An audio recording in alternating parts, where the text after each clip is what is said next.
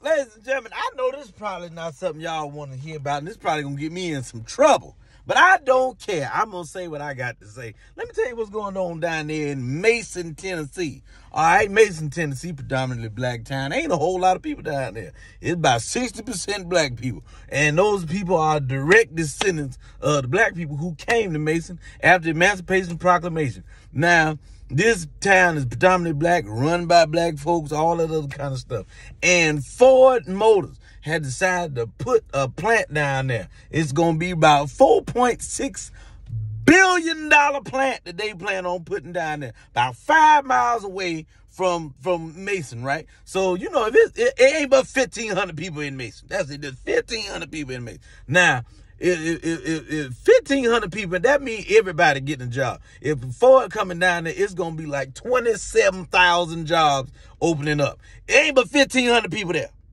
1,500 people. And that means that the town of Mason gets the tax benefit. They will be able to benefit from the taxes that will be paid by the Ford company as well as Tennessee, because they got state taxes. But in that area, it's going to be a whole lot of building and a lot of growing and a lot of things going on. So all of them people are going to have the benefit of that. Not just the black people, but it's predominantly black. But I'm just saying, everybody who live over there going to have the benefit. It's going to be a whole bunch of jobs. Could you imagine a place where the doggone unemployment is zero? But in true historic fashion, a gentleman by the name of Jason Mumpower, or whatever, how you call it, I got to look it up, is saying that the town of Mumford needs to hand over their charter. They don't need to be a town no more. He wants to be in charge of Mason. Like, no, Mason, y'all don't need to exist no more. Now, how is it that it just conveniently comes up when Mason just basically is about to hit the lottery when it comes to cities? Why is that? Why does it bother you that just them little bit of black people getting ready to, you know, their lives are getting ready to change? It's going to be a lot of taxes being paid by the Ford company. You know, good taxes, you know what that means? That means it's going to be a better school, better education. Those people down there get a chance to enhance their lives the way that they need to. Not only with the jobs, just the taxing. I mean, their lives are going to be changed by the presence of this company. Why are you trying to take control of it and redirect the taxes and the jobs and the money and all the opportunity? You trying to bring that into a different direction. I mean, come on. How many times have you heard people say, oh, they just need to pull themselves up by the bootstraps? And then when the opportunity comes for people to pull themselves up by their own bootstraps, what happens? Here you go, stealing boots. You're trying to steal the boots. Don't do that. Don't do that. And I'm just saying, I'm speaking on it because I don't hear nobody else saying nothing about it. I'm seeing articles, but people don't read. People will hear, but they don't read, and they whatever. All I'm saying is y'all need to, I'm shedding the light on this. This is wrong. You know what this is? Modern day Black Wall Street. That's exactly what it is. Modern day Black Wall Street. Okay? Don't sit around and talk about how, well, this particular demographic is always shooting and killing and gangs and jail and high school dropouts and teenage pregnancy. And then when the opportunity comes for people to better themselves, you block it. I could go down that rabbit hole. That's wrong. I'm sorry.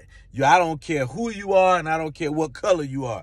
Anytime you put forth an effort, Mr. Jason Mumpower, or however you say your name, you put forth an effort to stop the progress of other Americans, you are un-American. You are not patriotic. You are not behaving as a true American. You want to call yourself a true American? If you want to say what America stands for, life, liberty, and pursuit of happiness, well, people have the right to better themselves. And they have the right to benefit from each and everything in this country, especially people who come from the descendants of people who fought, bled, and died just like everybody else. And well, the town's in debt. Well, the town is on the course to be out of debt by the end of this year. So you have no argument there. Do not try to stand in the way of progress. I just had to say something about it. Yes, I know I'm a comedian, but damn it, I feel like I should use my platform for everything. You do not need to stand in the way of people's progress just because of the color of their skin. That is un-American. That may be what America used to stand for, but I'm sorry to tell you, there's a new America now. Okay? And the new rule is that the benefits of America are for everybody, not just a certain group of people. Sorry to bust your bubble. You don't have to like me. Say what you want. I'm saying it. You are wrong. Jason Mumpower or whatever your name is. You are wrong.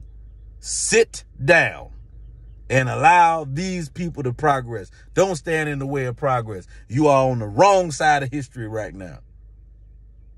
You have no right. You allowed they're building a plant that's going to benefit these certain people, and especially people of color. And you have no business doing what you're doing. Yes, I said it. You can come after me. I ain't got nothing. I don't care. Say what you want to say. I may not be the greatest comedian or the most famous one or the most popular one, but I tell you what I am. I'm the people's champ. I'm going to speak up for the people. See, everybody else, they ain't going to do nothing. As long as they getting money, they don't care nothing about it. They not going to say nothing. Matter of fact, let me toot my own damn horn real quick. Who else you see around here posting pictures of missing children? Nobody. Me. Who else you see speaking up on issues? Me. Everybody else just want to clown. I'll speak up for the people. I doggone right, I'll fight for the people. Yes, I'll say it. And I don't mind sacrificing for the hell. I'm at 1.8 million on followers on Facebook for the last 3 damn years. They won't even let my following grow. I don't care. I still speak up for the people. It is what it is. But the bottom line is, what you're doing down there to the people in Mason, Tennessee, you're wrong. You're out of line. You have no business doing that. Get out of those people's business. You allow Ford to come there and bring prosperity to that town. Ain't but a handful of people down there anyway. Let those people grow. Allow those people to have a better education system and let them improve their town. Let those people have jobs. That's what should happen. And you ought to be ashamed of yourself for standing in the way of that type of progress. That's what if you have such a problem with, then maybe you should go on your end of town and make it attractive for another company to come and do the same thing that's going to happen in Mason. How about that? How about that?